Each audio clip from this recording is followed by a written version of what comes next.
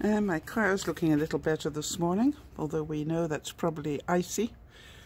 And I've got some shoveling to do because tomorrow is garbage day. So that's exciting. Don't know if you can see that. Yay! I wasn't expecting that.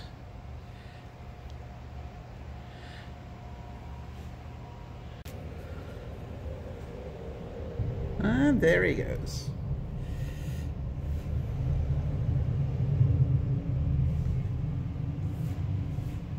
Quite the art.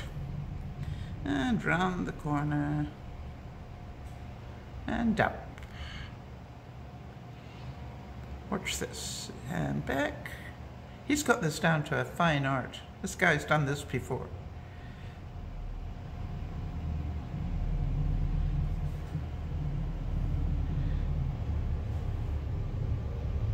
Do not dump it on my driveway. Oh, he dumps it on people's gardens. How kind is that? You know, the amazing thing is that I actually remember picking up my snow boots and thinking, I won't need those. I wonder what I'm going to shovel snow with. Well, this is amazing. You can see I've got my comforter in there. But what you don't know is underneath there, and still with room to spare, underneath there I have got 2 days worth of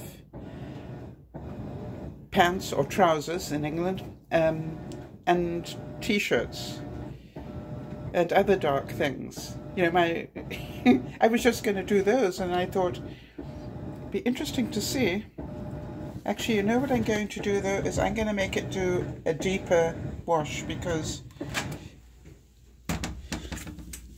it has got some water on it, but I think it needs, it has the ability to do what they call a deep water wash, which will give it more water, which I think it needs.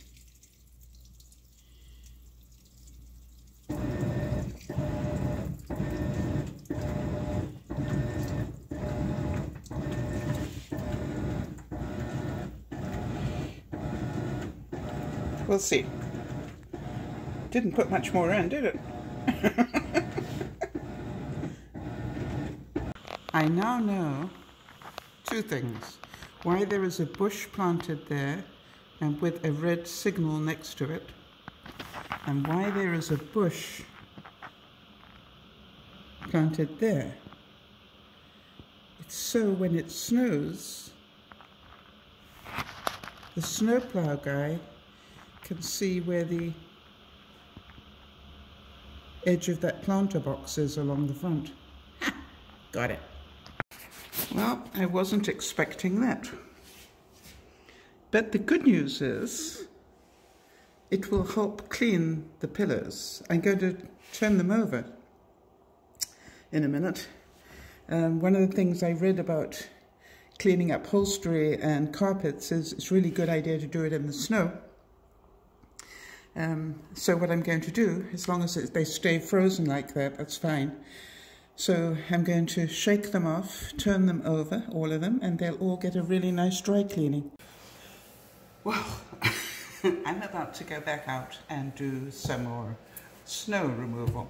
This is when my electric snowblower and my winter boots, the ones that I shovel snow with, or in, are at the other house. But you know me, make a plan. And thought I'd make it fun. I've done a little bit already, but I thought I would show you the difference between using a tiny little snow shovel that they kindly left for me, and a broom. And socks would have been a good idea. And here's the plan, because I'm not altogether stupid. I literally am going out and I'm doing enough until I start to feel the cold, and then I come in and I warm up doing stuff, and then I go back and do the next little bit. You see, it's all about one step at a time. You know, that's how I live. And I can do this. I just want to get it done before it starts to freeze, because it's going to be an ice rink when it freezes, and I won't be able to do it with my runners. Hang on. These are my new snowshoes. Without socks. I can do this. Where there's a will, there's a way. Come with me.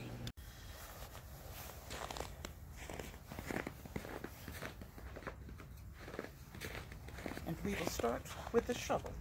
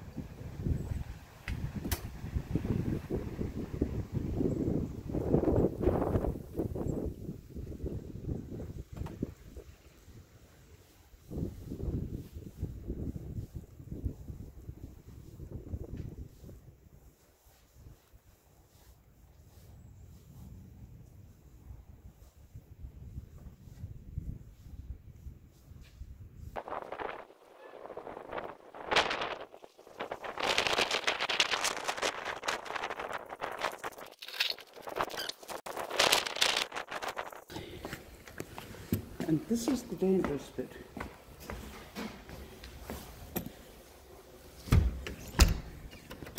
And you're wondering, why is it dangerous?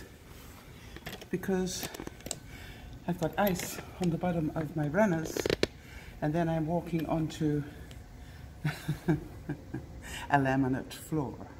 Think about that.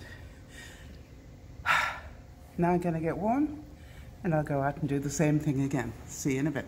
So I just put a little bit of that basil on first, and while that's warming up, which it's doing right now, I just take one egg.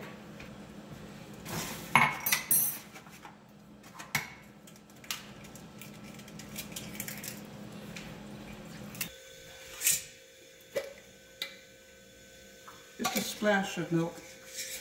I normally would add salt and pepper, but you know where they are, and it's not here. In the other house. For those of you who don't know, I'm in the process of moving,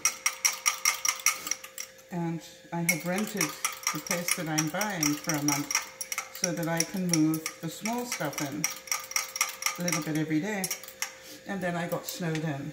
Alright, so here we go. I'm now just going to pour that onto the surface, and it will sort of level itself out. But luckily I'm a camper, so I bought some tin food, and I did bring some basics with me as well. So I'm very proud of myself for that, because I would not have found this very easy had I not done that. So as you can see, that's one egg, one marbled cheese slice. And next, I just really want to thank Benji for teaching me that when you're dealing with eggs, don't overcook them. In other words, this doesn't look like it's cooked at all on top.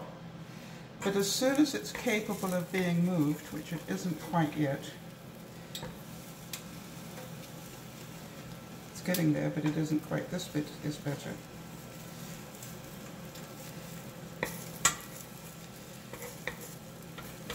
But as soon as it's capable of being moved, I'm going to turn it on top of each other, and then the heat within it will cook the rest of the egg.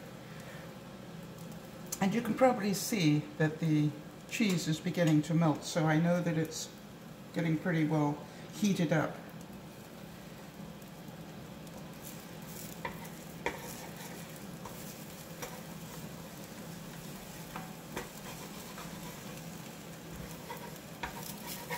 Beginning to look a bit better.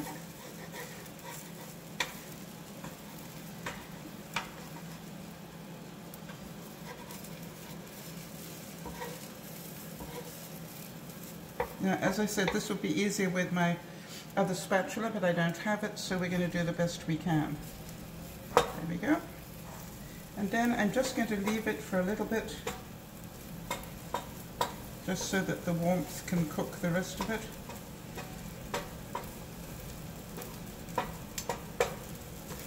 And that part of me that wants it to be perfect for you is busy trying to keep the cheese in when it's melting. Yeah, right, so. And so then, once you've done that, you just literally, oops, put it onto your plate, and you have a really, really nice omelette. Now, this, I just turn off, let it cool down a bit, and literally just wipe it clean. It's so easy. Oh, you want to see what this is like inside?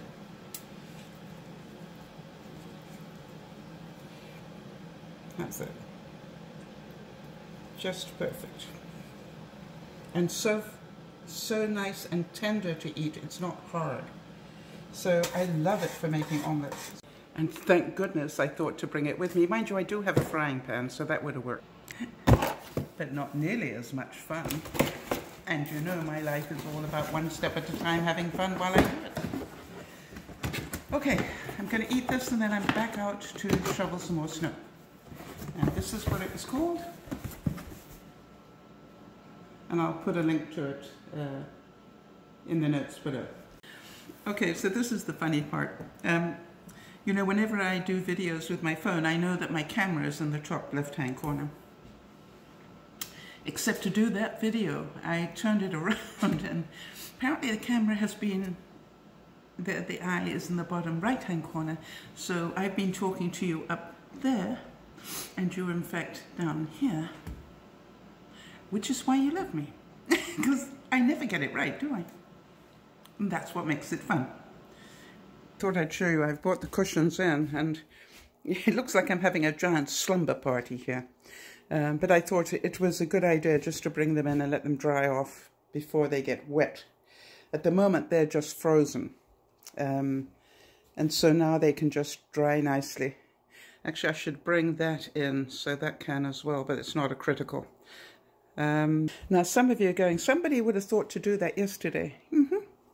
And again, as I say to you so often, that's why you love me, because I don't do it the right way, ever. But I do it. Look at the sunshine. Oh no, it's not, it's light. Oh, that's what I wanted to show you. I had my proper duster for my broom thing in the wash, and so I used a tea towel, and it was amazing how much dust was in my house. I was quite embarrassed, but that's not what I wanted to show you. Hold on one second. So here we have it. This was all in one load. A comforter, a throw, some reusable, I make my own reusable panty liners and the inserts for them, the brush head for my broom. You see what we've got here. We've got a t-shirt, pants, a jacket, a sleep shirt, and that dust is from, I accidentally put that dirty tea towel on there, duh. And 1, 2, and I know there's another tea towel underneath, and a cleaning rag, as well. So you tell me, how many washing machines do you know that can take a full comforter? That's a queen size comforter. That is pretty impressive. I had clean forgotten that I put in the throw, and then all the rest of it as well.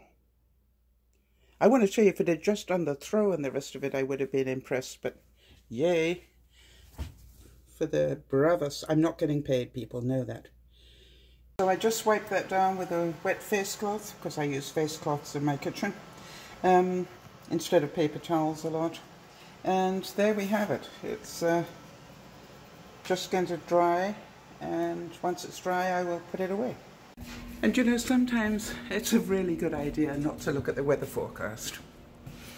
And because what I just read is that there is going to be a problem with extremely high winds, some more snow, and in fact the winds are going to be so high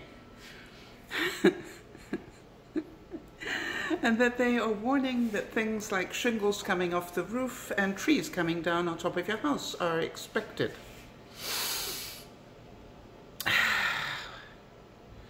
How about that? So I managed to beat a path all the way to the road. Now you're probably wondering, why do that, Sal? Well, because the guy's coming tomorrow and he can, I'm pretty sure he's got a 4-wheel truck, but then he can just open the door and be able to walk. There's another reason. At my age, I'm 72, what if an ambulance needs to get a gurney down there? So I'm always aware of trying to clear enough space so in an emergency I could be looked after. Now, of course, what's going to happen is there's going to be this high wind coming tonight that's probably going to totally cover all this up. But at least I tried. The other thing I did was I brought in a carpet that I found outside, and I put it here because definitely coming in and slipping on the laminate is not something I want to continue to do, so that will obviously dry in a little while. And I've got my shoes next to the fireplace. But I will say one thing. Actually, I'm probably going to put them into the washing machine and dryer so that they can get rid of the salt. But I have to tell you, I know you won't believe me, but I did this in bare feet and I was not cold. Now, I didn't stay out for very long at a time, maybe, 10 minutes or so, but because, I was doing one step at a time. But that was pretty impressive. Okay, I'm going to put these and let them wash and dry so that they're not ruined by salt. I put them on hand wash because I don't want them to be ruined. I just want them rinsed more than anything. In fact, I could actually just do rinse and spin. That's just what I've done, rinse and spin. By the way, that cloth there, I found outside. Obviously, when they were cleaning, they left it, and it was solidly frozen, so I'm just going to give that a quick rinse as well. Whatever dirt was in there is going to be gone. Well, some of you may remember this pot from the very first day I moved in. It seems like a month ago, but it was a couple of days ago, because it had blown over. And then I felt really badly about it because it was obviously dry enough that it was that light. And so I fed it some water. And that's the ice maker. Anyway, so then the next day I went and had a look at it, and you know what you do, you sort of feel the leaves and you went, that isn't even a real plant. So today when I was pulling the cushions inside, a day too late, I saw there was this thing hanging off it, and it's a real plant. So now I've brought it from freezing temperatures outside to hot temperatures, so we know all the leaves are going to fall off. But I don't know where to put it to, you know, as an interim period. Maybe in the spare bedroom, which I don't think is as hot. What the heck, it'll adjust. If it doesn't adjust, I'll get another one. But can you believe that I thought it was fake? And you know, if you feel the leaves, they feel fake. And it's even got little... I know so. But I thought they were fake ones.